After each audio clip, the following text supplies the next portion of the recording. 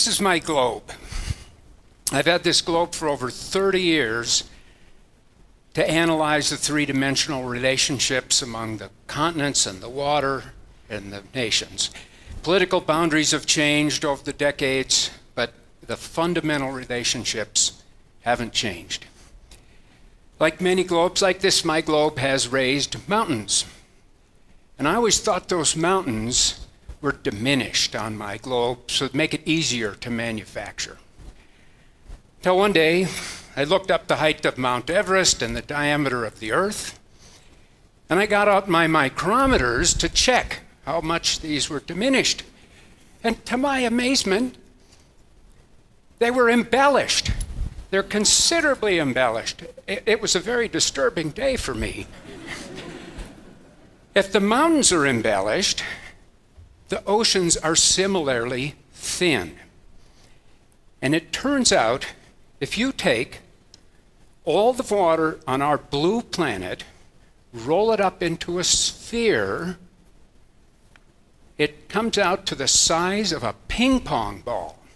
A ping pong ball. But it doesn't stop there. Even though this is small, 97.5% of the water on our planet is salt water.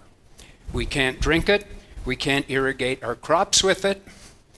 The 2.5% that's fresh water is the size of this small blue marble.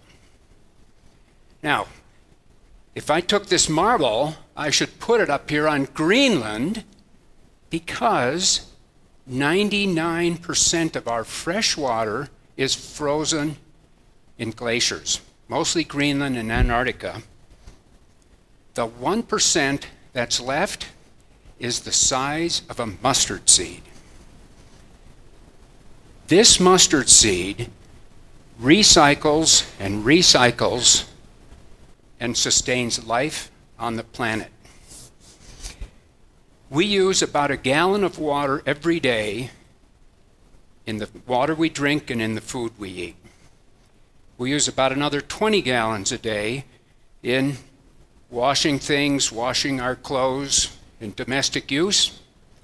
But we use several hundred gallons of water every day indirectly in the food we eat. That amount dwarfs all the other uses. In the United States, we dedicate 70% of our water resources to agriculture. I have spent much of my professional life studying how to improve water efficiency in agriculture, and I'm joined in this effort by hundreds of colleagues around the world. The challenge is enormous. We can grow food without fossil fuels, but we cannot grow food without water. We think about our carbon footprint. We ought to be thinking about our water footprint. And even more importantly, we ought to be thinking about our global food print. The type of food that we eat has a bigger impact on the environment than the cars we drive. Eating a hamburger is equivalent in water use to taking an 80-minute shower. To understand where water goes, it's useful to review the Earth's water cycle. As you can see from the globe, 70% of the planet's surface is oceans, 30% is land. So the water cycle starts with one fundamental thing. The sun shines on the oceans and water evaporates. This is an amazing process. All the salts are left behind. It's distilled water coming out of the ocean. Anybody that has boiled a pot of water on their stove to dryness knows it takes an enormous amount of energy to evaporate water. The sun does this every day for free. No fossil fuels, no fancy apparatus. Here's an amazing fact. More sun shines on the earth in an hour than all of the people use in a year. So this water vapor from the ocean blows over to the land, falls on the land as rain, and soaks into the ground. It eventually runs back to the oceans in the rivers. We have a few thousand years of experience in ways to reuse this water. We build dams, we drill wells, we pump the water back up to the surface. It's still liquid water. The microbes in the soil have purified it. We drill more wells, we use it again. Eventually it slips out of our grasp and runs back to the ocean. This is all liquid water. There's two fates. The second one is shown here. Now let's plant some seeds. The roots grow from the seeds, and the water that used to go into the ocean is short-cycled back to the roots of the plants. The sun is hot. The same energy that falls on the ocean falls on the plant leaves. To stay cool and hydrated, they evaporate water. It goes into the air, back to the ocean, falls in as rain, and becomes salt water again. We have far less control over this water vapor than we do over the liquid water that we can reuse. Without a continuous supply of water vapor, the plants dehydrate and food production stops. We irrigate to keep the plants hydrated. We have developed an amazing array of instruments to precisely tell when and how much to irrigate crops. They get just what they need, no more, no less. In some older systems, 50% of the water evaporated from the soil's surface and didn't get into the plants, went back to the ocean. In some of our modern systems, we now have subsurface drip irrigation that can deliver 90% of the water right to the plants. Every drop is precious. We call these efforts more crop per drop. Even with our best efforts, we can't keep up. We can't grow the food we need to feed a hungry planet, so we access aquifers deep in the ground. These aquifers are called fossil aquifers because they formed a long time ago. They're difficult to recharge. We drill deep wells and pump that water up to the surface and irrigate the plants. These aquifers are being depleted far more rapidly than our fossil fuel reserves. So how much crop can we get per drop? Let's take a look at these wheat plants over here. Wheat and rice are the biggest crops for direct human consumption on the planet. The two crops provide the vast majority of our calories. This wheat was developed here at Utah State University. My colleagues and I hybridized tall, high-yielding wheat with very short wheat to get a short, high-yielding wheat. We did this with NASA funding because we wanted to work with NASA to develop a life support system for space, that we could grow our own food in space independent of the planet. We've grown this wheat many times on the International Space Station, and some of the astronauts turn out to be amazing photographers. This is a picture of this wheat at harvest on the International Space Station. That picture in the background is not a photoshopped image of my globe. We grow this wheat hydroponically. And if you haven't ever seen hydroponic wheat, here it is. The roots absorbing the water, going up to the tops of the plant. And if you're a student in the lab, you know how much water this wheat takes every day. We developed this for a fast rate of development. This wheat is only 3 weeks old from transplanting to this tub. It'll be ready to harvest in 5 weeks. That's almost twice as fast as wheat in the field.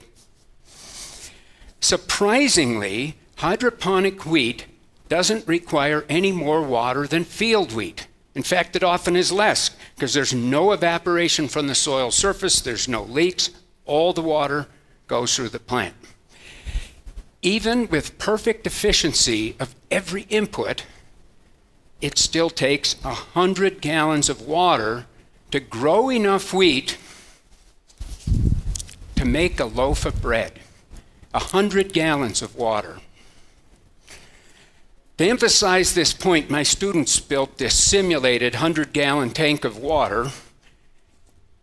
If we put a faucet on this and dripped it into this tank, into a plot big enough to grow that wheat, it would be empty about the time the wheat was ready to harvest.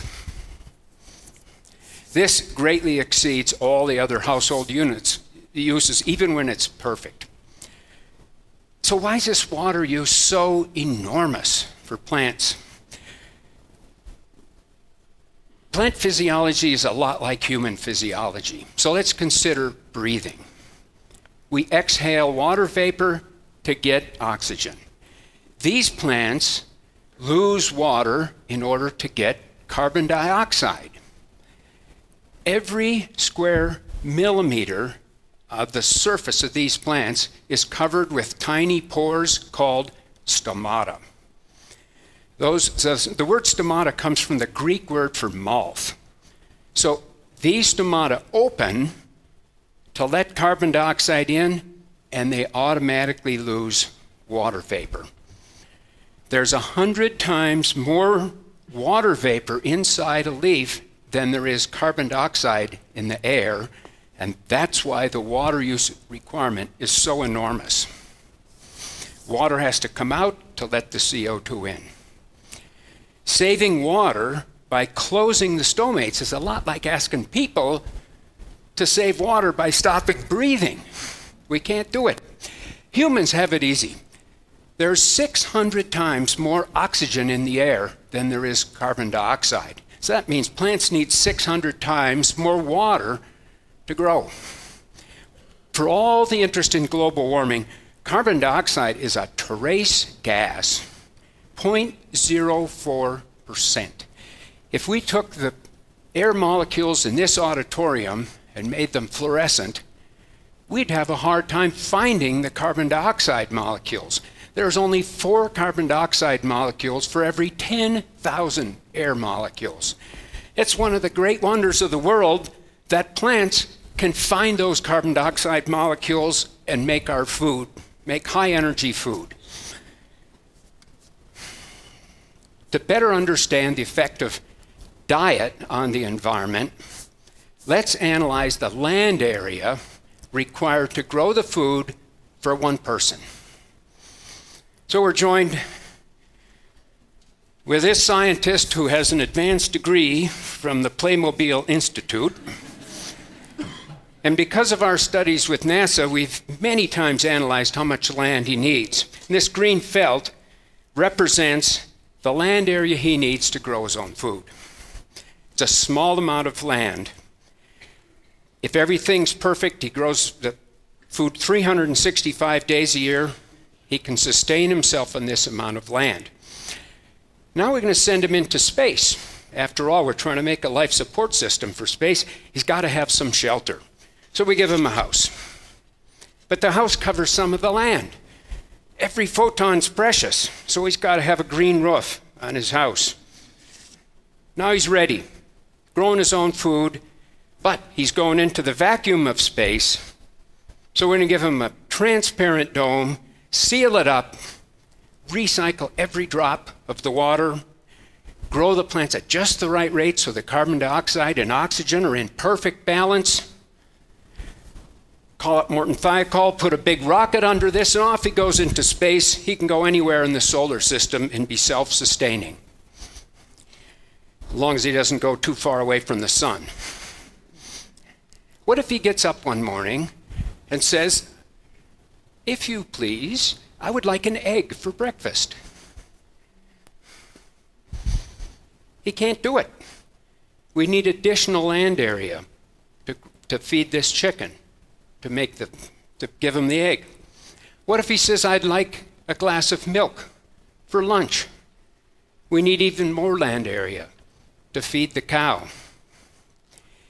If he eats the equivalent of 25% of his calories from animal products, which is the national average, it more than doubles the land area.